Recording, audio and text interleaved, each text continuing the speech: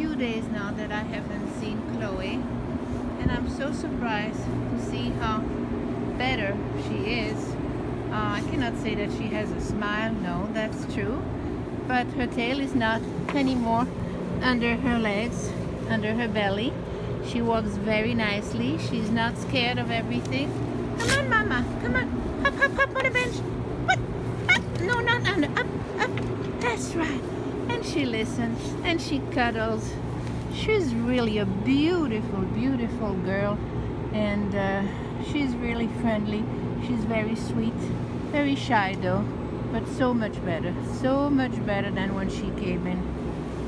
She's really a family dog. She's petite, she's gorgeous, and she's really a lovely girl one would like to spend their life with.